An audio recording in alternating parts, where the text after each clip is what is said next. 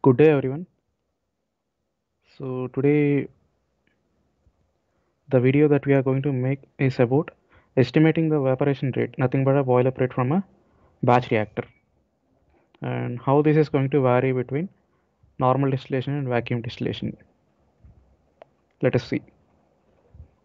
So just consider this is a batch reactor equipped with a jacket, and now coming to this case.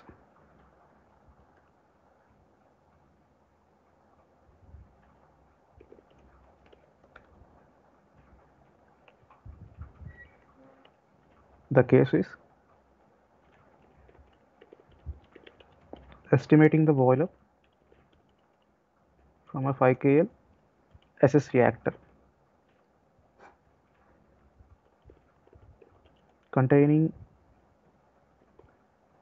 80% of toluene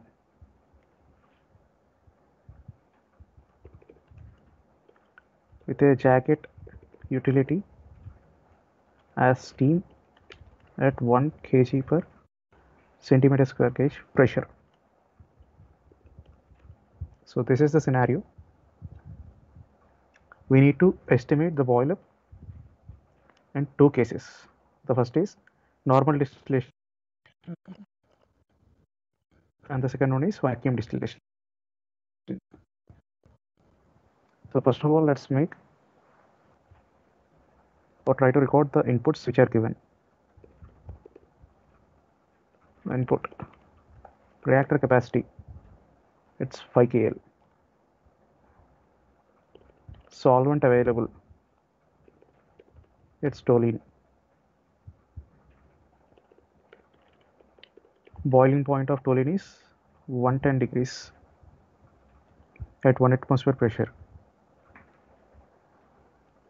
Occupancy is 80%.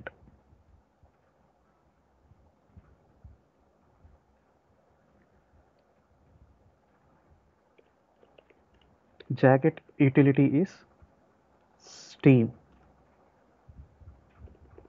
Utility pressure is 1 kg per centimeter square gauge. So this is the data which is given. Now we have to estimate the boil-up from the reactor. So the first scenario that I am going to take is normal distillation.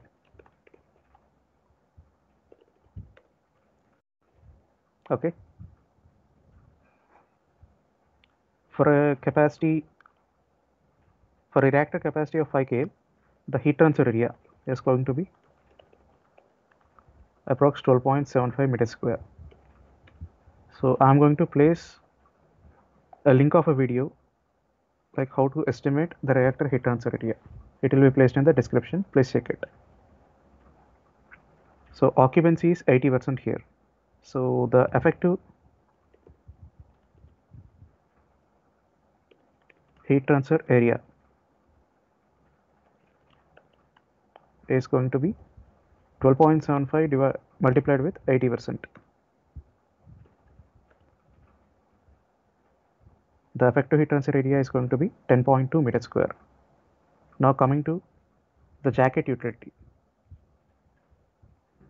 Jacket utility is steam and the pressure is 1 kg per centimeter square gauge pressure.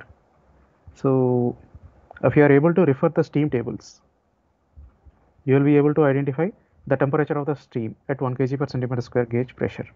I am going to place a link for the steam tables in the description. Please check it. So the temperature is going to be around 120 degrees centigrade. As previously mentioned, if both the fluids if both the fluids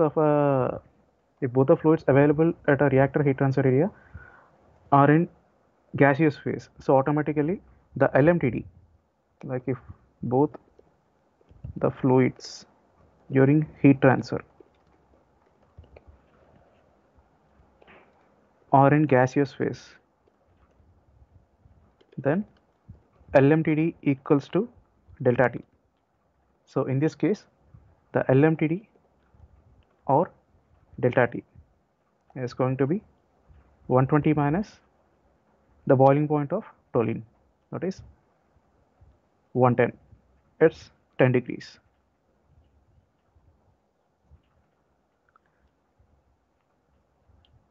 So before going to the topic, I'll try to give a brief about this, how to perform the boilerplate calculation. The first thing is we have to understand the demand, and the demand is represented by the formula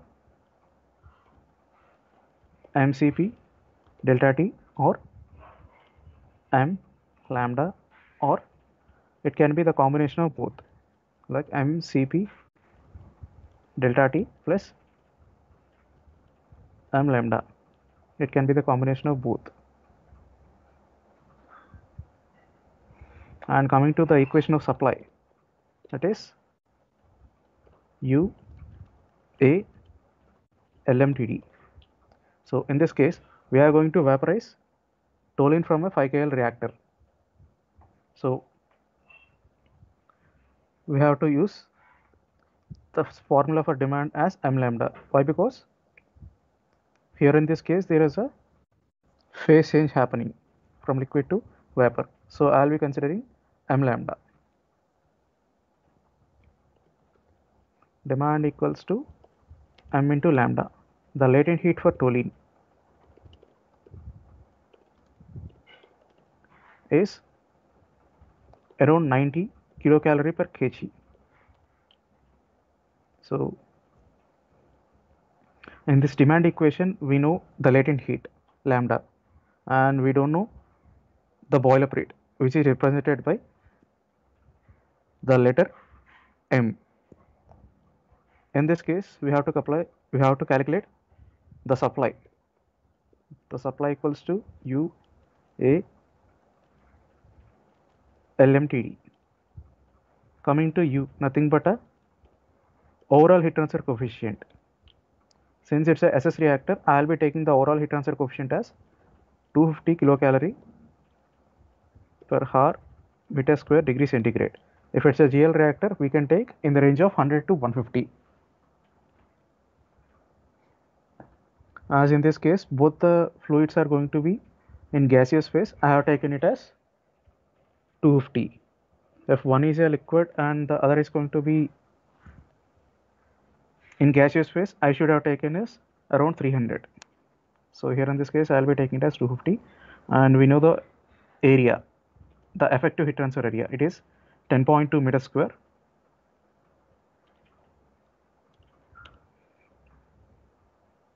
And we know the LMTD, it's nothing but a delta T here.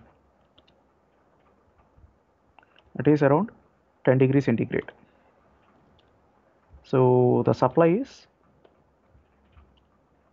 10 into 10.2 into 250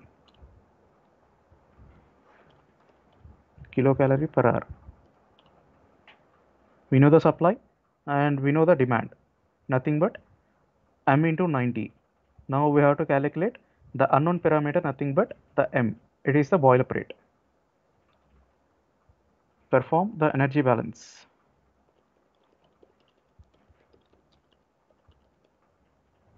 Nothing but demand equals to supply. So it is equals to 25,500. Now m equals to 25,500 divided by 90. It is in kgs per hour. If you want to convert this kgs per hour into liter per hour, just divide with the density of toluene, that is 0.867 liter per hour.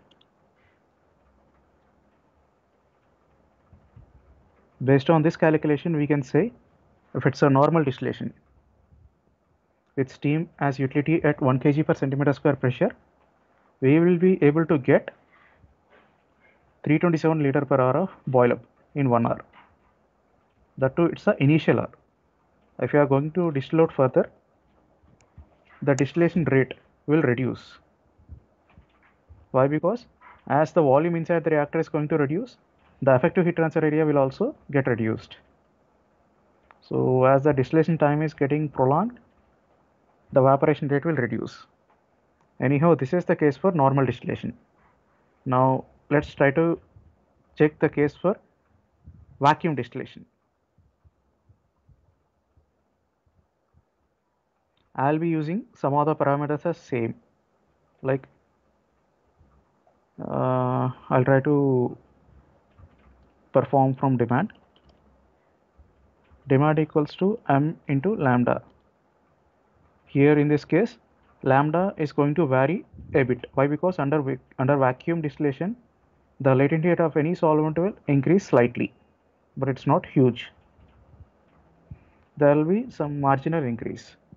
Anyhow, I am going to take it as the same 90 kilocalorie per kg.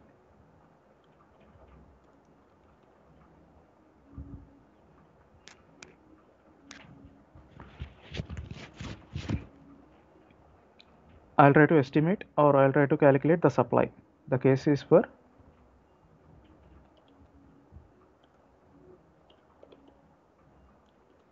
vacuum distillation.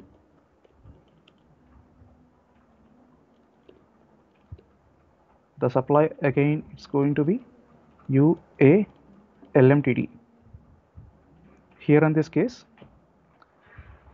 the vacuum is around 700, let's say 700 mmHg.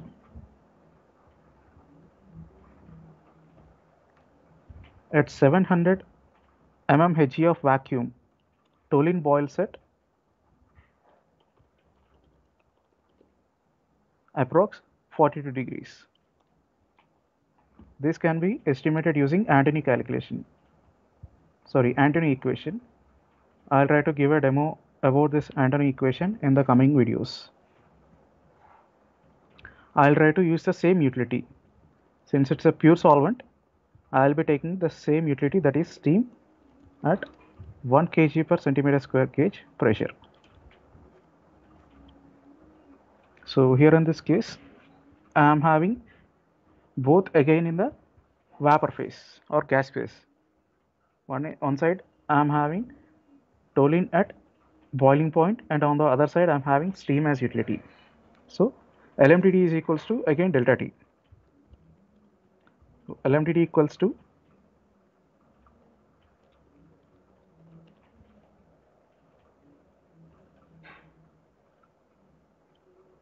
120 degrees minus 42.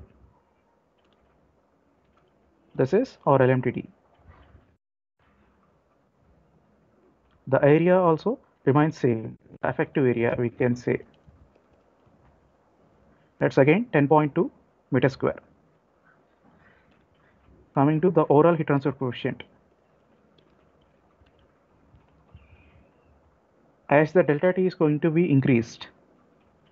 So in the case of a normal distillation, it is only 10 degrees. While coming to this vacuum distillation, the LMTD is going to be around 78 degrees centigrade. As this LMTD is going to increase, automatically the overall heat transfer coefficient will increase. The overall heat transfer coefficient will get reduced.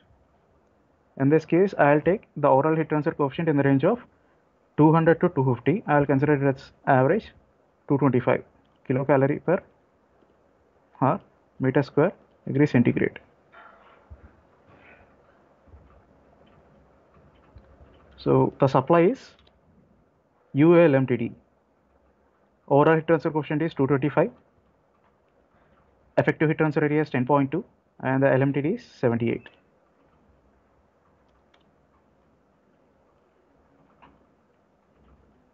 Now let's perform the energy balance, nothing but equating demand and supply. On one hand, demand is m into 90. On the other hand, the supply is 1,79,000. M equals to 1,79,000 divided by 90. It's almost 2000 kgs. Now let's try to convert this into liters. So 1989 divided by 0.867, it's the density. The boil-up rate under vacuum is 2294. It's almost 2300 liter. You may get a doubt that in practical cases why we will be not able to get that amount of boil up. So the reason for it is whenever you are going to perform vacuum distillation, the reason is whatever the product that is available in toluene or any such solvents, they are going to be having some thermally sensitive nature. So to avoid any degradation of such materials, we are going to maintain a safe delta T of 5 to 10 degrees. That means if I want to distill out toluene under vacuum, we'll be giving a range like we have to distill out toluene under vacuum below 50 degrees centigrade. In such a case, in order to avoid the degradation of material inside due to higher skin temperatures, we are going to maintain a jacket temperature of hardly 55 to 60 degrees. So we are going to distill out the solvent in a safe manner. If you are having only toluene as a pure solvent in a reactor, you can perform normal distillation. Sometimes if you want to distill out the toluene under vacuum, so in such a case, you can give a hot water set point or you can use steam also. Why? Because it's a single solvent and there is no product inside that. So there won't be any thermal degradation happening. But if you are having a product inside the reaction mass or inside the solvent, so in such a case, better to avoid using the utilities with higher delta T's. If you are going to use the utilities with higher delta T's, automatically what will happen is due to the higher skin temperature, the metals will degrade. So this is the reason why we got such a higher value in this calculation, and practically it's not possible. So as per the calculation we got this. If you are able to perform distillation under vacuum by maintaining such higher delta T's, so maybe you can attain these kind of boil ups. But whenever you are having a product inside the solvents, try avoiding such higher delta T's. Okay, so that's this video. If you like our video, you can subscribe and you can share these videos with your colleagues or with your friends. So finally, these videos are available in our automated app like our Android app, which is provided with some of the automated calculators like the condenser areas, the boiler rate estimations, the vacuum pump capacity estimations and all. So they all were included in this video, sorry, in this app on the Play Store. You can download it for free. So thanks for watching our video.